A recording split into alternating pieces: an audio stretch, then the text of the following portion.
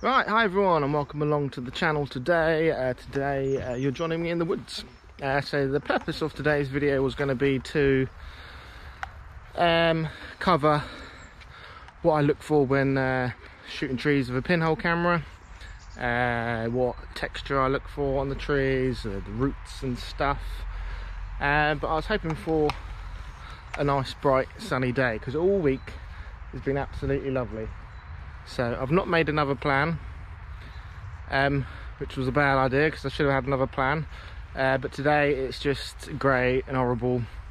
I've come here hoping it would clear. It hasn't. I've taken some meter readings. I've got Fomapan 100, which was a bad idea because my metered reading with that is coming out at just over an hour exposure times with a f-stop of 160. So I think my plan B is that I'm going to have to push the film to about 800 to maybe get a 5-6 minute exposure.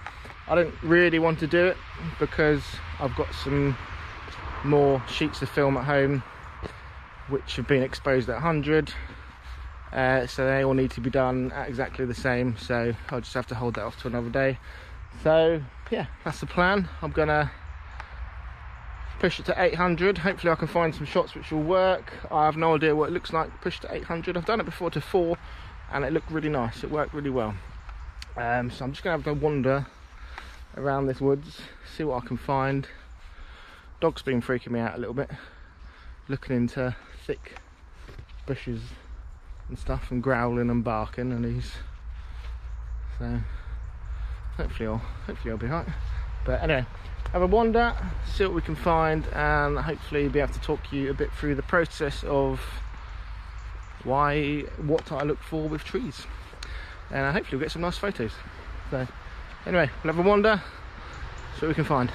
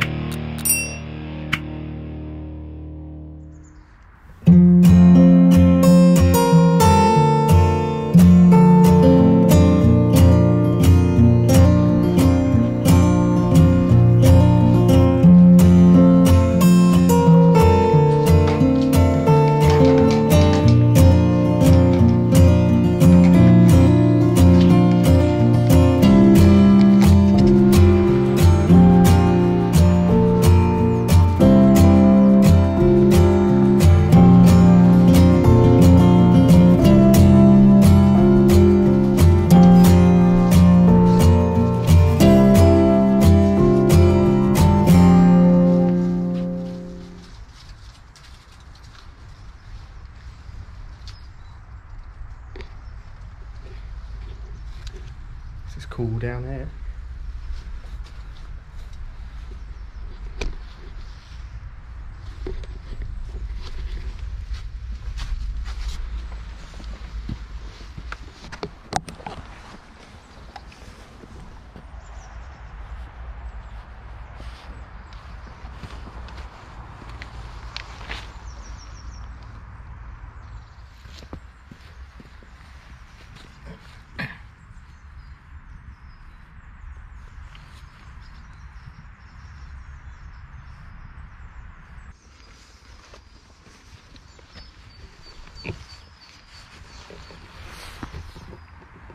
Okay, so first shot I've got set up using my zero image 4x5.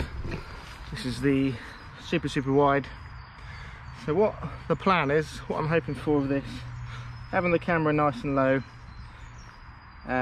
this root here, particularly this part, quite a big dominant part in the foreground, and it's got a nice leading line then with the tree.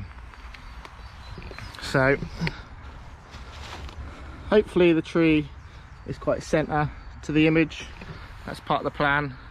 So I want the tree to be quite central to where I am.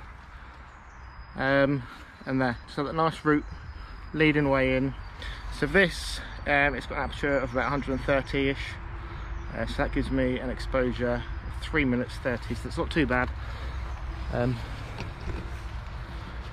here.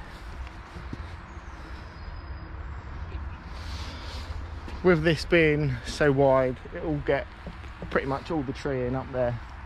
It'll probably chuck it off quite far. The tree is kind of leaning out, which is going to push that away a little bit more, but as long as that root is a nice dominant part in the foreground, it should be quite nice. So get that exposure underway.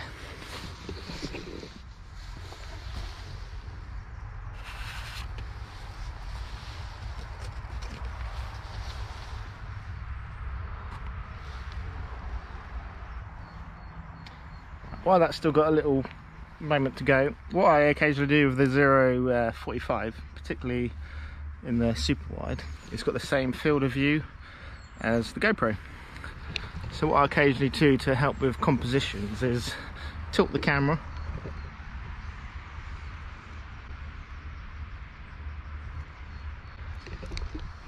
on its side like that, and you get a general idea of what you might actually be getting in the photo. Little tip there. Alright, last couple of seconds.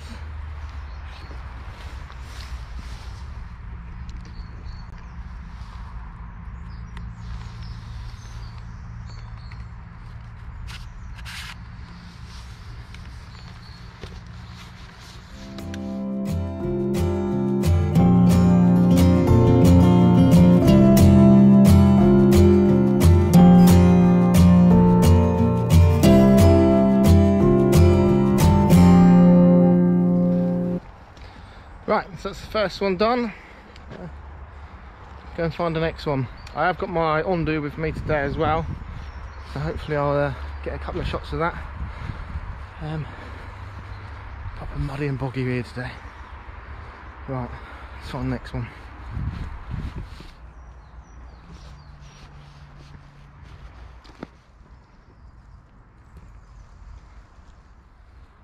So this is another one I like the look of.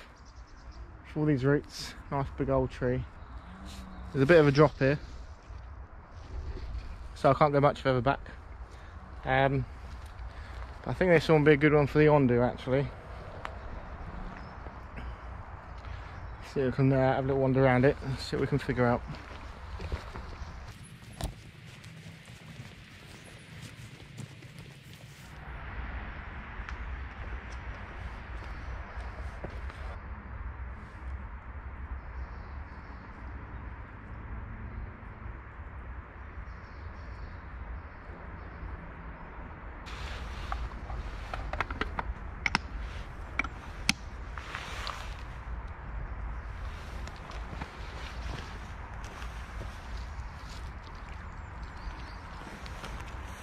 So I've got this one set up, again concentrating on these roots which are just going to lead you into the base of that tree.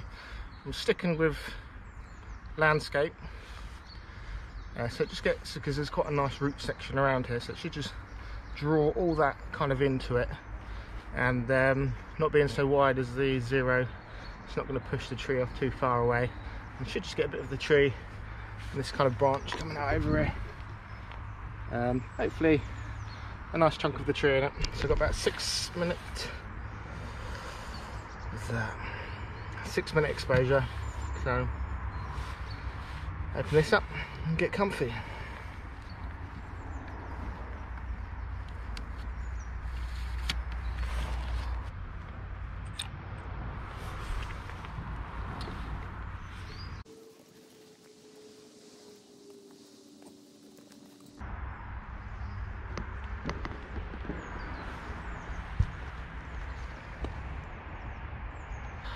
So while that's taking its picture, so the main thing I look for, obviously, in pinhole photos of trees is roots.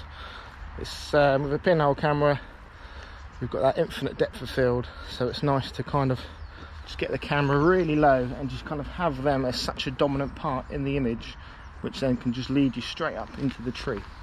The other thing I like to look for is trees with a really chunky bark. There's one over here, and particularly if you've got a day with a harsh sun, you kind of get that just on the side, and it'll really start to bring out all the texture in it as well. I'll just come to this one here. Might try and get a picture of this one in a bit, see what happens with the light.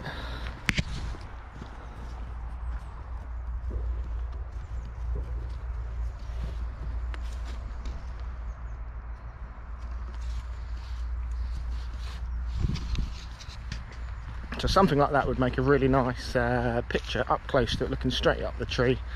Like I say, if you've good harsh light on it, it brings out that texture. Really nice. But I'll have a little look at that in a bit, or have to come back on a sunny day.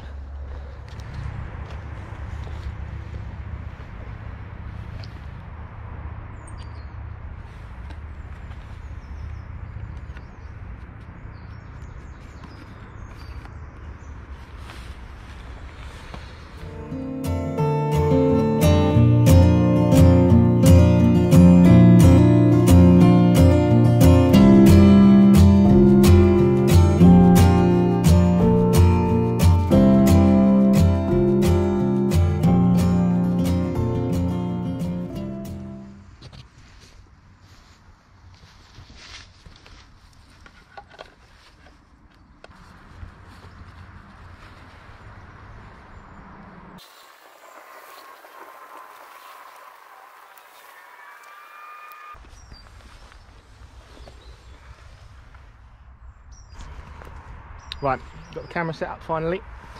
What I've got is it just tilted in a little bit, so it'll get more of this tree, particularly the texture on the bark. I'm also being aware of what's above it, so I've aimed it so hopefully I've got this branch just coming back out through the centre of it. Again, I've got about 6 minutes. I might push it a little bit more because of the dark bark, so I'll get a bit more out of that. But got the bag holding the tripod still because it's kind of tilting too much that way. Let's open this up, shoot away. That's 6 minutes. Start time up.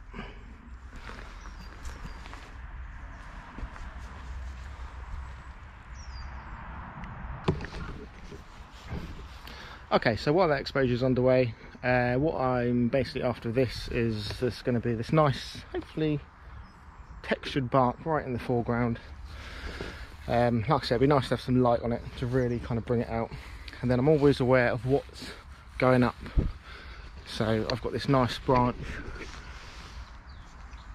It might actually be lost amongst the rest of it because it's a bit dark.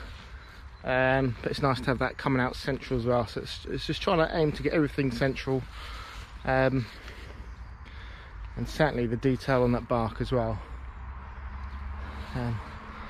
But if I come around here, I've actually found a little bit of a better spot, but I think it was a bit too dark.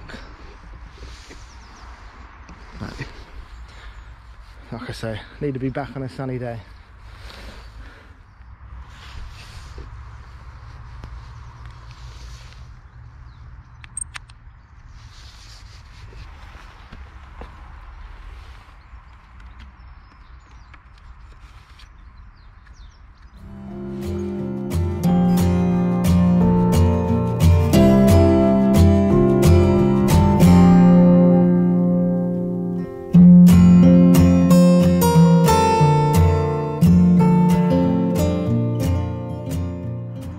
On this way.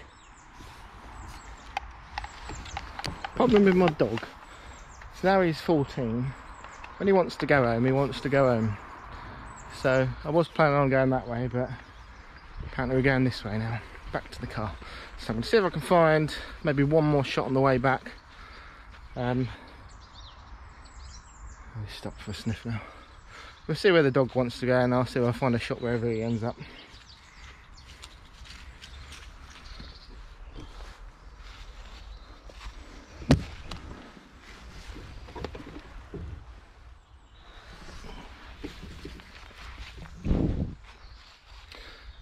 Right, so last one. I've decided on wedging it between all these trees here to hopefully get a shot of it all just kind of surrounded. Because it's looking up straight into the clouds, I've got much shorter exposure. 16 seconds, so be a bit nicer.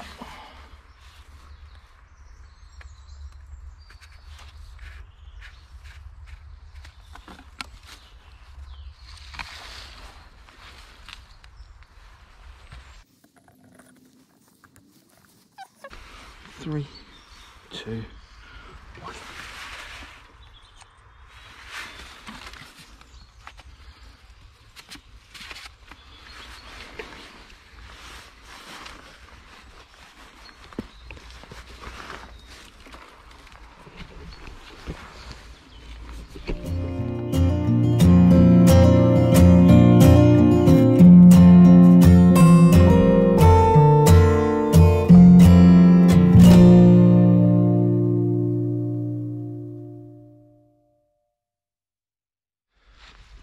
Okay guys, so that is it, that's my last shot. I've no idea how they come out, but that's the fun of it, because when you don't know, you just enjoy yourself out here. You've not got that instant gratification where you're taking a picture. You kind of sometimes get a bit disappointed straight away when you can see what you're doing straight away. So it's just nice to be out. So what have we learnt today? Have a plan B. Don't always rely on the British weather, because it's never reliable, and hopefully I've covered a few little bits which I look for when photographing trees. I'll do a better version of this, so obviously if we get a nice sunny day and we can work more with the light and stuff. But it's been nice. It's been a nice morning, which is all that matters. And yeah, thank you very much for watching. If you've enjoyed it, subscribe, like, all the other stuff. Big thanks to all my regular commenters and supporters and buying me a coffee. You guys are amazing, thank you. And yeah, see you next time I'm out. Thanks for watching.